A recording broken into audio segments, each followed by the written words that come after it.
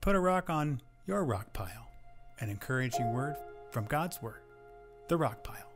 Today's rock from God's Word we find in Hebrews chapter 10, verses 22 and 23.